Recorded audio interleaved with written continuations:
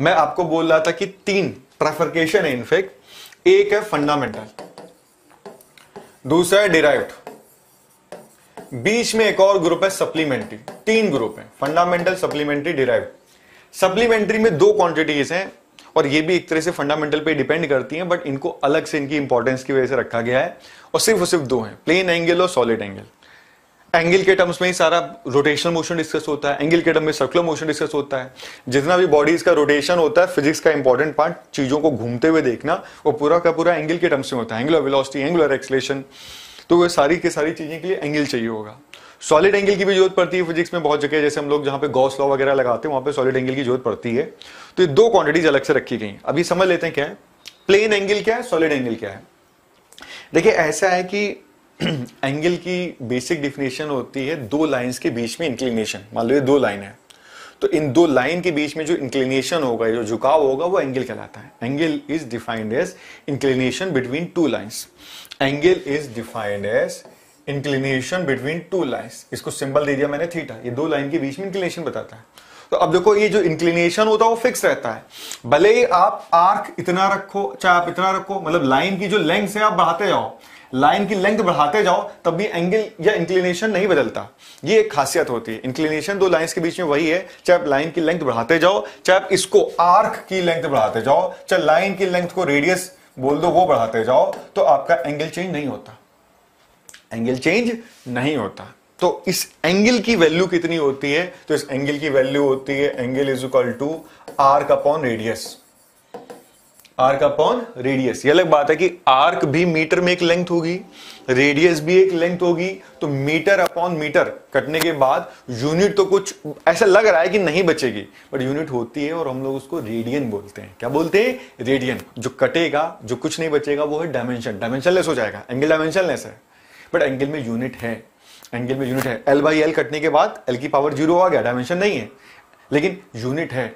Arc upon radius, metre upon metre को radian बोलते हैं। तो एंगल की यूनिट होती है रेडियन, रेडियन, रेडियन। और जो पूरा का पूरा सर्किल होता है, जैसे ये आपका सर्किल एक 2 डायमेंशनल फिगर है। भाई एंगल की जब बात चलती है तो पाई की जरूर बात आएगी। पाई को डिस्कवर करने में, पाई में इंडियन मैथमेटिशियंस का अच्छा कंट्रीब्यूशन है। सर्किल वर्किल की ज्योमेट्री अपने वेदास में अच्छे से डिस्कस हुई है, तो उसी की मैं बात बता रहा हूं कि क्या है कि जैसे ये आपने एंगल लिखा आर्क अपॉन रेडियस, रेडियस बढ़ेगी तो आर्क बढ़ेगा, लेकिन एंगल वही रहेगा।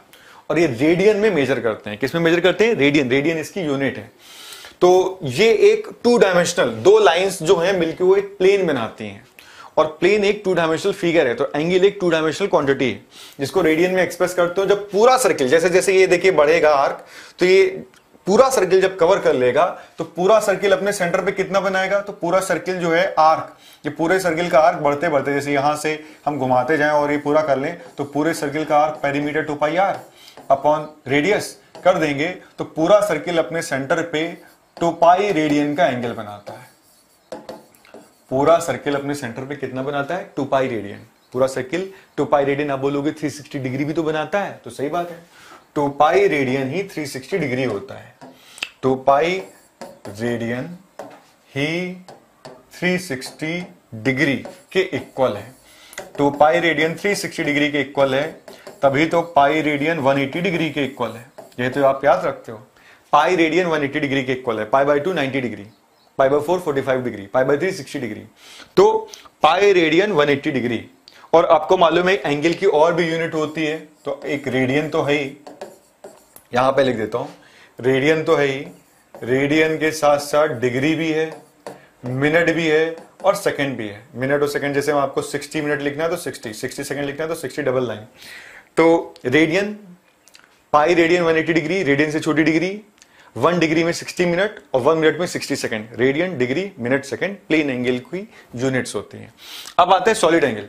तो मैंने बताया था कि 2 लाइंस के बीच का एंगल, अब 2 लाइंस जो होंगी वो मिलकर एक प्लेन बनाएगी, तो एंगल एक 2 डायमेंशनल फिगर है। सर्किल का एग्जांपल लिया, सर्किल एक 2 डायमेंशनल होता है। सर्किल का, जैसे ये सर्किल है, इसको घुमा दो, इसको ऐसे घुमा दो, ऐसे घुमा दो, तो एक स्फीयर बन जाएगा। सर्किल का 3 डायमेंशनल इक्विवेलेंट स्फीयर बन जाएगा।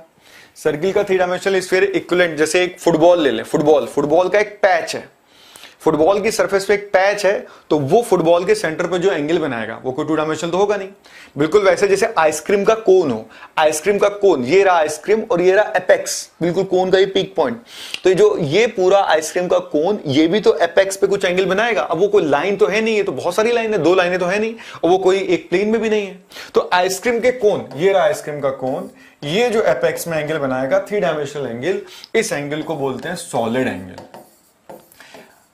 पिछला वाला प्लेन एंगल 2 डायमेंशनल था, तो सॉलिड एंगल 3 डायमेंशनल होता है। मैंने एग्जांपल दिया आइसक्रीम कोन का, मैं एग्जांपल दे रहा हूं फुटबॉल के पैच का, वाटरमेलन, जैसे वाटरमेलन आजकल आ रहा है ना सीजन, वाटरमेलन ऐसे निकाल के दिखाता है ना दुकान वाला, जब भी आप वाटरमेलन ले जाते हो तो एक पीस ऐसे निकाल के रखा रहता है, तो वो जो पीस है वो रेड कलर का, वो सेंटर पे जाके कुछ एंगल बनाएगा, चारों तरफ से लाइन सारी होंगी 3 डायमेंशनली, वो वाला एंगल सॉलिड एंगल होता है। तो ये 3 डायमेंशनल इक्विवेलेंट है प्लेन एंगल का। तो ये समझ लो जैसे वाटरमेलन है, वाटरमेलन स्फेरिकल, और ये आपने उसका एक पैच काट के रखा है डेल्टा ए एरिया का, और ये रेडियस आर है, तो ये वाला जो एंगल बनता है ये सॉलिड एंगल होता है। और सॉलिड एंगल को ओमेगा से रिप्रेजेंट करते हैं, प्लेन एंगल को थीटा से, सॉलिड एंगल को ओमेगा से रिप्रेजेंट करते हैं, सॉलिड एंगल को ओमेगा से रिप्रेजेंट करते हैं, और ओमेगा होता है एरिया का पैच अपॉन आर स्क्वायर। अब बोलोगे एरिया भी मीटर स्क्वायर, और नीचे आर स्क्वायर तो मीटर स्क्वायर, तो मीटर स्क्वायर से मीटर स्क्वायर कट गया, तो यूनिटलेस नहीं, डायमेंशनलेस है। एल स्क्वायर से एल स्क्वायर कट गया, बट यूनिट है स्टेरेडियन। स्टेरेडियन, स्टेरेडियन को एसआर से लिखते हैं। स्टेरेडियन को कैसे लिखते हैं? एसआर। तो प्लेन एंगल की रेडियन होती है, सॉलिड एंगल की स्टेरेडियन होती है। प्लेन एंगल की रेडियन, सॉलिड एंगल की स्टेरेडियन। प्लेन एंगल का 3D इक्विवेलेंट सॉलिड एंगल, और प्लेन एंगल 2D, तो सॉलिड एंगल 3D। अब सॉलिड एंगल जैसे मैंने बताया था कि पूरा सर्किल अपने सेंटर पे 2 पाई बनाता है, 2 पाई रेडियन एंगल। तो पूरा स्फीयर कितना बनेगा?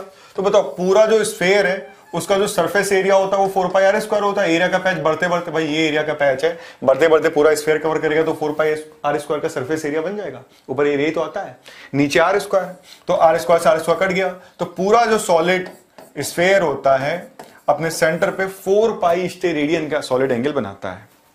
पूरा सर्किल 2 पाई रेडियन का, और पूरा स्फीयर अपने सेंटर पे 4 पाई स्टेरेडियन बनाता है। कितना बनाता है? 4 पाई स्टेरेडियन, 4 पाई स्टेरेडियन। और जितना एरिया का पैच बड़ा होगा सॉलिड एंगल उतना बड़ा होगा। तो सॉलिड एंगल होता है omega delta A upon are square, और एंगल होता है आर का अपॉन रेडियस। दोनों में डायमेंशनलेस जरूर होते हैं, बट यूनिटलेस नहीं होते। यूनिट होती है एक में रेडियन, एक में स्टेरेडियन। तो इससे एक आपका क्वेश्चन बन जाता है, बताओ all unitless quantities must be dimensionless. उल्टा करके पूछ रहा हूं, all dimensionless quantities must be unitless. कौन सा स्टेटमेंट ट्रू है, कौन सा स्टेटमेंट फॉल्स है, या दोनों ट्रू है या दोनों फॉल्स है? इस टाइप से अगर आप क्वेश्चन पूछा जाए, तो मैंने पहला क्या बोला, all unitless quantities must be dimensionless. अगर किसी क्वांटिटी में यूनिट ही नहीं है, मीटर किलोग्राम सेकंड कुछ आ ही नहीं रहा, लिखा हुआ 3, दैट्स इट, तो इसका मतलब वो नंबर है, और नंबर तो भाई डायमेंशनलेस होगा ही होगा, ठीक। लेकिन अगर मान लो मैंने बोला all dimensionless quantities are unitless, तो एंगल और सॉलिड एंगल ये डायमेंशनलेस है, L by L, L square by L square करने के बाद डायमेंशनलेस है, बट इनकी यूनिट तो है ना। तो all dimensionless quantities are unitless, ये स्टेटमेंट फॉल्स है। डायमेंशनलेस क्वांटिटीज में यूनिट हो सकती है, दे मे और मे नॉट हैव, ये सही है। और यूनिट हो सकती है, इसका एग्जांपल प्लेन एंगल और सॉलिड एंगल है, एक की रेडियन एक की स्टेरेडियन, जबकि ये डायमेंशनलेस है but still they have unit. तो dimensionless quantities may have unit, but अगर यूनिटलेस क्वांटिटी है तो डायमेंशनलेस होगी ही होगी। Unitless must be dimensionless, but dimensionless मे और may not have a unit. ये हो गया कंप्लीट आंसर। और आगे बढ़